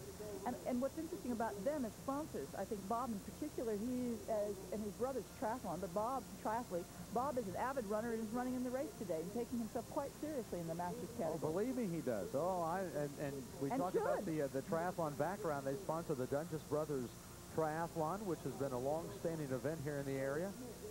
I know that from a personal standpoint, a well-orchestrated event. Kim Elliott and Larry Adotto working in that endeavor. 110 the mark, and my better half about ready to finish up the race here as well. Wife Cindy finishing up the race. Here comes Cynthia in at 1:10:03. Sorry, hon. The mug. She's a little upset about the mug, I have to tell you. There goes the coffee. That's the first thing she said to me. I said, how do you finish? She said, I didn't get the mug. Well, John, she'll be able to grab yours, right? But getting back to the Dunges Brothers for a minute, they also sponsor the Oklahoma Challenge, which is also a cash prize for the top 5 men and women finishers from the state of Oklahoma. And then your mug, yes. And that's a great deal for local guys who aren't going to finish in the top 10 or 12 and get the overall prize money, but still have a chance to get some money to keep their career, keep their running careers moving and keep motivated. You see, now, I, as an out-of-towner, didn't know that. I only knew of their sponsorship in terms of this race. And I can just say that the Dunges Brothers putting money into this race brings runners from around the world. My husband, Roger Robinson, has profited by this race from New Zealand. Comes over and runs this race when he can get away and do it because he believes so much in that system. Those guys do a terrific job. Doug, you bring up prize money. There is money on the line here, very much as far as the top runners are concerned. The male and female champions, in this case, Delilah Asiago and Stephen Yamu, both bring home $5,000 from this race. Runner-up takes home $2,500, but there's a bit of a discrepancy from here on down, Catherine. The male third-place finisher receives $1,000. The female, $900, and then it kind of trickles on down like that. About a $100 difference between the male and the female races. Kind of curious about your thoughts on that. Well, you know, it's funny. You know, everybody says, let's hear from Catherine because she's, you know, the feminist and she's out there crashing. Well, if I said let's hear from Doug, you've been mad at me. And I was always out there fighting for equal prize money. But look, I believe fair is fair, and if the depth of talent doesn't exist in the female race to equal the depth of talent in the men's race, you have to make the prize money dispersed equally. Now, I believe money should be out there as equally as possible so we can create incentive. I think that's very important. But the fact of the matter is that the top 6 women runners are extremely talented. The top 10 are very good. But there are probably 15 men equal to the top 6 if you see in the women's field. And I would love to see someday maybe these performances prorated or graded so that when you know how many runners come into a race, that the prize money can be totally equally distributed in that way. Now, let me again add that the women's field in this race, you have to salute Wesley Brown for putting this field together, men and women. He's done an incredible job. The depth of talent in the women's field is deeper than I've ever seen it.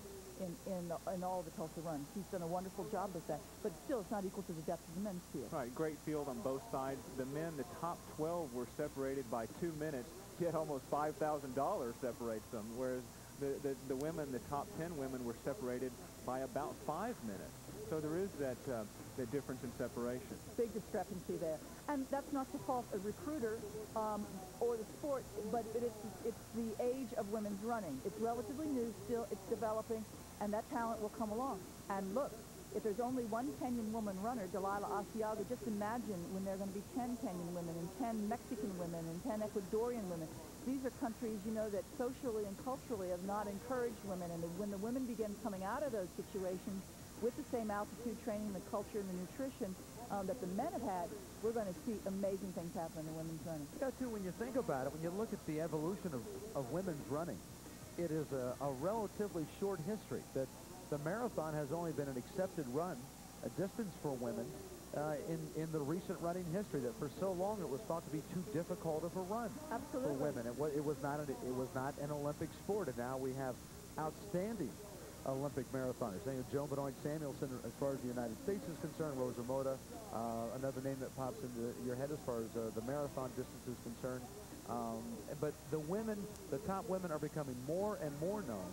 But that wasn't the case until not too long ago. Absolutely. A quick history is that, well, I ran the Boston Marathon in 1967. I wasn't the first woman marathoner, but the official tried to throw me out of that race because I was wearing numbers in what he considered was a men's race. We broke down the barriers and we got equality in women's marathoning, but not till 1972, and still there were only 6 of us who could meet the men's qualifying standard in Boston. And it wasn't until 1981, with enormous amount of campaigning, legislating, and conducting races around the world for women, did we get the vote for the Women's Olympics, which didn't take place. The first Women's Olympic Marathon didn't take place until 1984. And I talked to many of the runners who are out here today. Maybe they've been running for 10 years, and they had no idea that women's marathoning wasn't in existence until 1984. So when you look at the opportunity at a high level, Olympic level, that is only going to filter down very, very slowly to countries like Ethiopia and Kenya and Mexico for women. But it's now happening in a very, very big way, and we're seeing tremendous breakthroughs in those countries. Excuse me, back in 1972, when Frank Shorter won the marathon in Munich, I think the longest women's Olympic distance was a half mile. That's right, it was. And here we are today. Now women have full marathon in the Olympics and World Championships. So women have come a long ways in this sport, whereas, the men have had, all the events to choose from for practically 100 years. And all the role models and all the coaches and all the mentoring situations. And so finally that's beginning to happen to women. I'm really looking forward to the day, especially here in America, when there are more women's coaches. I don't know of any women coaches who have coached women at the Olympic level in long-distance running yet. Well, and that brings up the point of the difference in training, Catherine, as far as males and females are concerned. I mean, a distance is a distance, 10K, a 15K, regardless.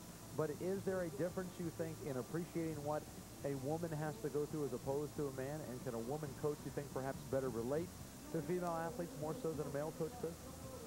Look, I think that everybody is different, and I think people relate to people differently. I would like to see more women coaches simply from the point of view that I don't like women athletes just thinking that men know better, or that men have to show them the way. I'd like to show that women also can take responsibility. Also, the fact that in terms of training levels, I'd like women to think that, hey, look, maybe I can't run as fast, but I certainly can run as long. And the idea is for all of us to stretch ourselves to the furthest reaches of our potential. I think that's one of the most important things. The other thing that is very, very hard, though, and let's face it, it is still harder for a woman to be an athlete than a man to be an athlete, because the reality of the situation is the woman still has the bulk of the housework and the childbearing responsibility. And if she is also working, which is in 48% of the case in the United States, that's a tough load to carry. And that brings up another point as far as barriers that have been broken.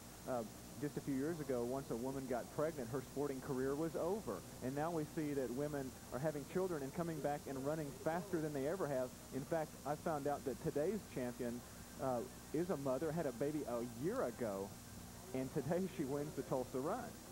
It's just an amazing. It really is. In fact, it's interesting that the Russians found this out many, many years ago. They found out that for whatever hormonal changes that take place after pregnancy, that there are a number of months or years there where you can really capitalize on that and run very, very well. And I think the most brilliant example of that was Ingrid Christensen, who was, a ranked runner, but not a very famous runner. And then when she got pregnant and had a child, she set a world record within a year after giving birth. Well, I can speak from personal experience. I've been lucky enough, Catherine, to run with a group of ladies over the past couple of years. And Margot Hampshire, Gail Land, my wife Cindy, and Cheryl Baker, all mothers, all very devout athletes as well. And to be amongst them and realize all that they go through, I mean, there's quite a case to be made for discipline and the sacrifice that they make to maintain fitness, and yet they are saddled, if you will, with the responsibilities of the home and with children, and really have put together a great mixture. Linda Moore is finishing through shoe day there, as we see another local Tulsa Run. But those women are wonderful examples to their children. Those children grow up on the aspect of sport being an equal thing for men and for women, and realizing that fitness begins at home. Fitness and fun. No question. Absolutely, I love seeing the families out there running in the fun. We've got a 7-year-old at home, just ran a 6:36 mile on the Cherry Street last weekend, so we're really tickled about that. And a 10-year-old who ran very well as well. Let me just say one thing. I don't ever want to think that what I say about women is this is unfair. Let me just say, in the sport of running, that men have been more than equal to us. Men have bent over backwards to help women with our sport, with our equality. They helped us champion our officialness movement. They were totally equal with the prize money to begin with, and have always supported us and helped us. You certainly don't see that in tennis, or you don't see that in women who wanting to play, let's say, basketball or golf. Sure. And so my hat is off to male runners, and we women love you guys. And the runners you see now are coming in at about 8:30 per mile pace. And this is really truly the middle of the pack runners. And again, this is where you're starting to see 100 runners a minute come across the finish line. But the middle of packer generally runs around 8:30 to 8:40 pace. And when the winners crossed the finish line, these runners were on the outbound part of the course still at 40. No, excuse me, they were past the turnaround, but they were still at about 45th Street when our winners crossed the finish line. And there's still a great deal to be said here for the condition that these people are in, because to run a mile at 8 minutes and 30 seconds for 1 mile, takes a reasonable level of fitness.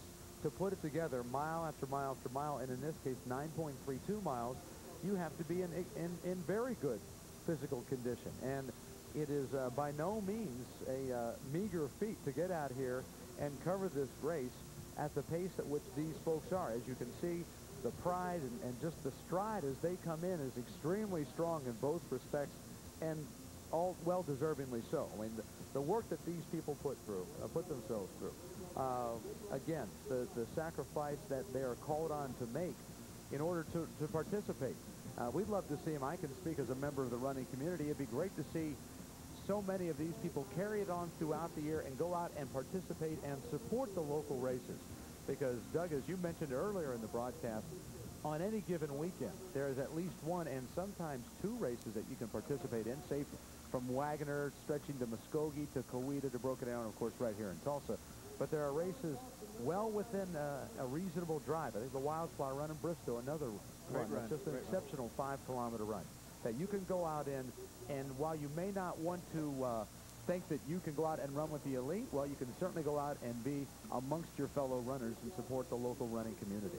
But you talk about effort, and you see a lot of effort here. These runners train probably 1/3 to half of what the elite runners do, and they're on the course twice as long. So there's a lot of energy being expended here. Well, they're probably putting, even though they're training half as much in terms of mileage, they're probably putting almost not as much time in, but they're putting a lot of time in. But their percentage of effort in training is very close to being equal, I'm sure. Exactly, right. Exactly. Talking about percentage of effort being equal, I had the great pleasure of meeting the executive editor of the Tulsa World yesterday, Bob Herring, and his controller at Tulsa World, Frank Hawkins, and I think that they have probably just finished. I think I saw them come through already. And again, conscientious sponsorship is just so fantastic. Those guys have put so much sponsorship into this race, and one reason why we don't have much advertising here is because they've taken over the bulk of the sponsorship of this broadcast, I believe. There's been a lot of added exposure this year. It's been really wonderful. I don't know if anybody in this community doesn't know this event is happening today.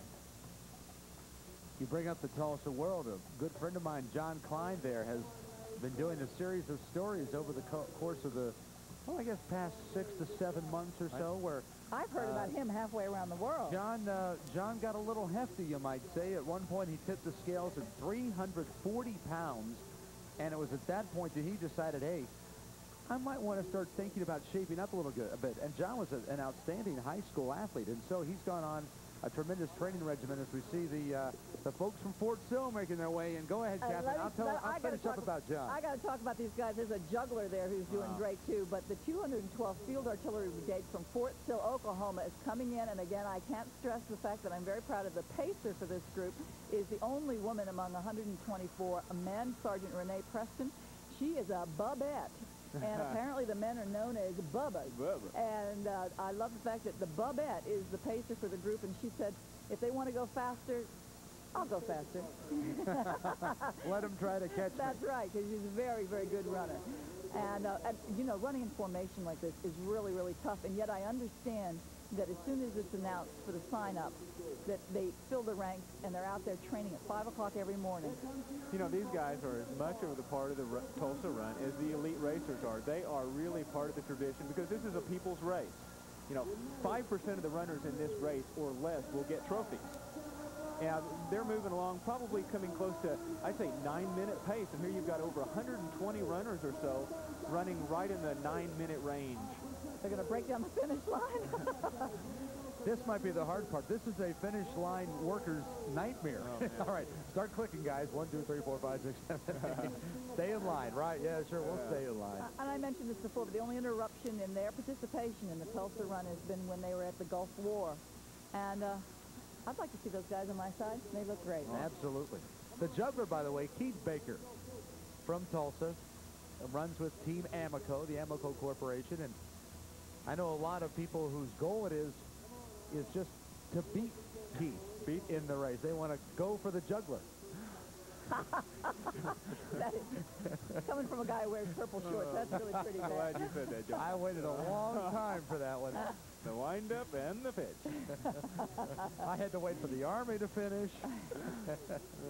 Go back to your John Klein Well, story. John's a great story because he sit down as, again, we see a couple of friends here finishing up. John went on a very strict training regimen with Julie Vaught Pickens doing his exercise work. He had a dietitian helping him out as well. Wasn't he working out of Hillcrest? Working out of Hillcrest, the lifestyle center over there, and they really turned his life around.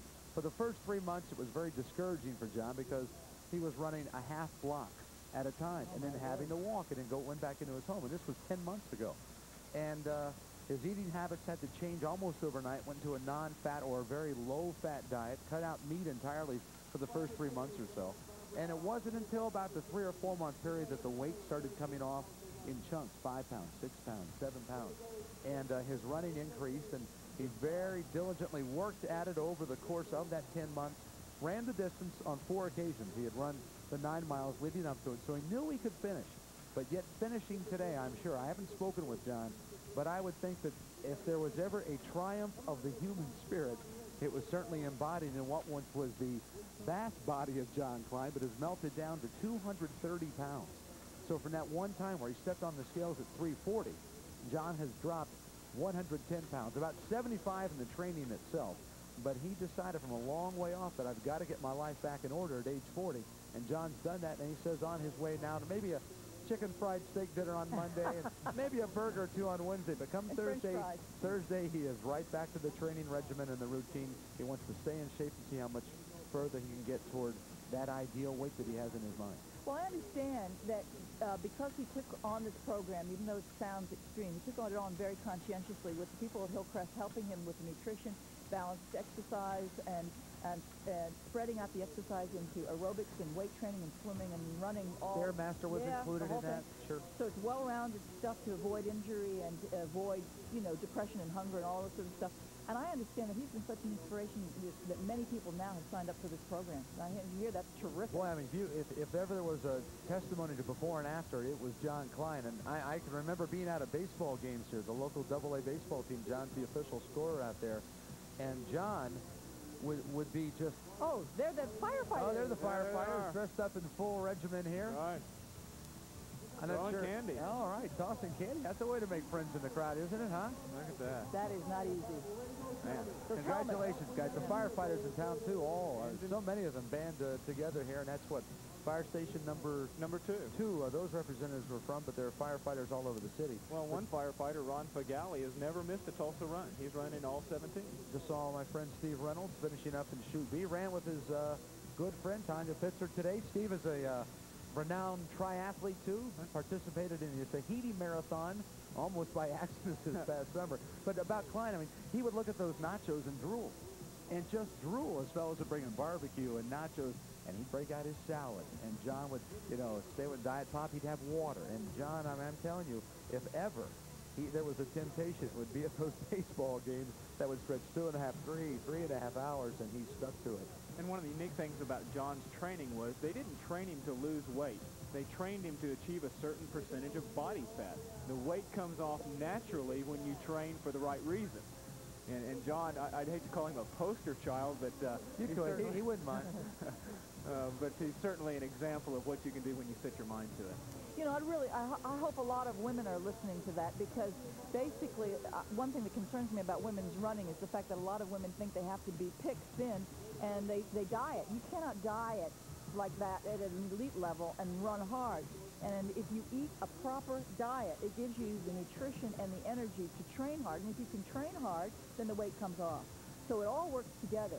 But the minute you start starving yourself, you get tired and you start getting injured. We saw Michael Hairston, the local race walking guru, finish the race at right around 1:29, the pace of that, Doug, for the race. He walked about 9:35 per mile. And that was Sue Neal just finishing. Our race director. Our race director.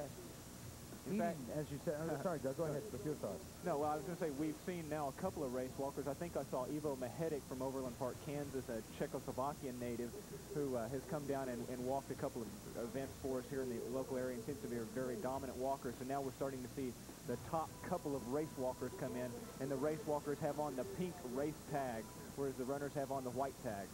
You saw runner 5837 coming across, the smile of satisfaction belonging to Sandy Heimabaugh. And again, the race walker you talked about, Doug. But Catherine, to get back to the point you had brought up there, as far as diet's concerned, when I was preparing for a marathon earlier this year, along with my wife Cindy, and we went on a diet of sorts, allowed to eat generous portions of food, but the difference was the type of food that we ate. Low fat, high fiber, a lot of vegetables, a lot of fish, a lot of chicken, a lot of rice and pastas in the afternoon, not in the evening.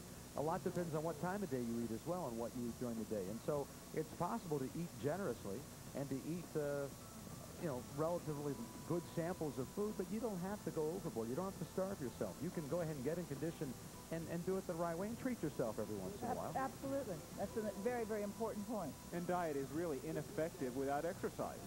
Now, runner number 4690 coming across. I love to see the looks on their faces as they finish into the chute area. 4690 was Nancy Baruta from Tulsa.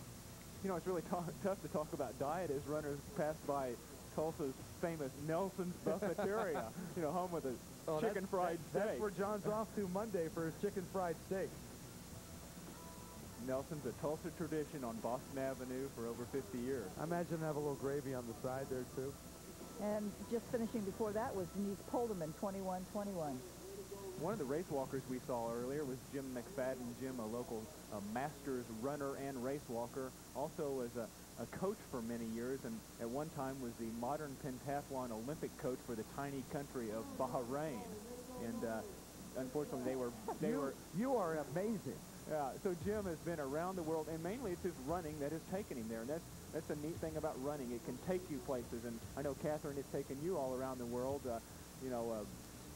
These Kenyan athletes are halfway across the world from their home, and running is a vehicle that can take you places and show you sights that you would never have seen before. And, I mean, I wound up marrying a New Zealand man. I mean, halfway around the world is literally the truth. We lived in both countries, and it was running that brought us together. I often say, running is probably the most important thing in my life, because it's given me my health, it's given me my career, it's given me my travel, it's given me my religion, it's given me my husband. And it's something that the two of you can do together and that you can share, and that is so important as far as establishing perhaps other activities. I mean, these days everyone tends to go their own way. It may not be with a husband or a wife, with a spouse, but so many friendships are struck up over the course of a run. As Doug, you have talked about different training groups you have been involved with over the years, and it's just kind of fun, maybe even in a strange city when you're out and about traveling on business, go down to a local running trail, and people more often than not are more than happy to take you under their wing and show you the ropes and take you on a tour of the town, perhaps a running tour, do it your 5 or 6 mile workout. I mean, how many times have you been out in a strange city, and the best way to see it's on foot, and why not go ahead and throw on the Sauconys or whatever and take to the street? Well, back in June or late June, the Tulsa Run training sessions began on Sunday mornings about 6:45 in the morning. And even back then, we had several hundred runners every Sunday morning. And then pretty soon, the Wednesday evening track sessions began, and there was over 100, 150 runners running intervals every Wednesday night at the Cassia Hall track. And so people have been training in groups, and people form little satellite groups off those big training groups. And really, that's the beauty of those big groups, is to bring people together and to develop friendships to where you can find somebody who maybe lives in your neighborhood that you can train with on a daily basis, and then come together for the large workouts once or twice a week. The other thing is the kinds of friends you make. I mean, normally you make friends with your work. Who are we seeing? And there's our mayor, Susan Savage, number 5810 coming in. Susan, well, I should call her mayorship. You better. But Susan is such an avid runner. I mean, she gets up early in the morning down on Riverside Drive with friends of hers, takes along the family pet as well, has her dog out there with her. I'm talking about the wee hours of the morning, but always runs in good company and is an avid runner and a great supporter of the local running community. And again, we've talked about Bob Herring at the Tulsa World. Here's our mayor out, Dr. John Thompson, the Tulsa School Superintendent, out starting the fun run today. So many of our local dignitaries are involved in running and have a particular appreciation for that. I happen to think if they're out there running every day and are getting healthy mentally, physically, and emotionally, knowing how important running is for me, for instance, to relieve stress and aggression and anxiety. It's very refreshing to know that some politicians are doing the same thing. I mean, I think I voted for Clinton because he runs. I swear. Well, you notice he wears the watch, right? Not many other reasons. And we've got an election coming up here very soon, and obviously there's some politicians running. When they say running for office, right. Some of them literally mean it, others in a figurative sense. That's right. Some manage just to get their stickers on fast runners. Yeah, you got to give kudos to the McCurdy campaign for that foresight. And it's taking a page out of the Inhofe book from in the early 80s. Of course, then now you think of another local politician, Steve Largent, used to run pass routes. Now he's running for office. So it's everywhere, Doug. That's right, John. And here they come up Boston Avenue. There's still, you know... You can tell we've seen a lot of finishers, Many hundreds of runners still coming up Boston. We are digging deep down in here into our repertoire. 4704, that is Marcia Ashelman, excuse me, from Oklahoma City.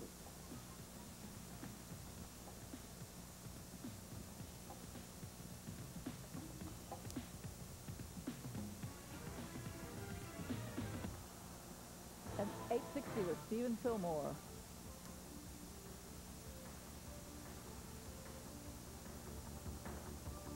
We don't hear it now, but earlier in the race, you might have detected the public address announcer at the race itself. Those honors belong to Jack Wing, and there you hear a little tease of Jack underneath.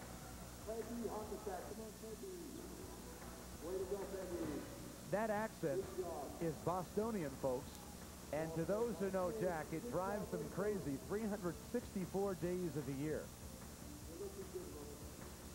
But on this day, when you make the turn from 10th to Boston, you can't wait to hear Jack bring you home. All right, folks, good job. Way to go. Come on, runners. You're looking good.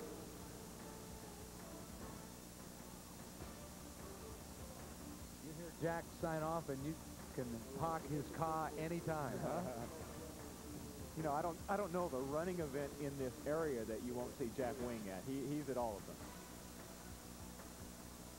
Jack involved professionally, his career out of American Airlines. They're a great supporter of local running events as well. American Airlines participates in the corporate challenge here. They have their own running team as well that takes part in different events, and they have several runners who have signed up here.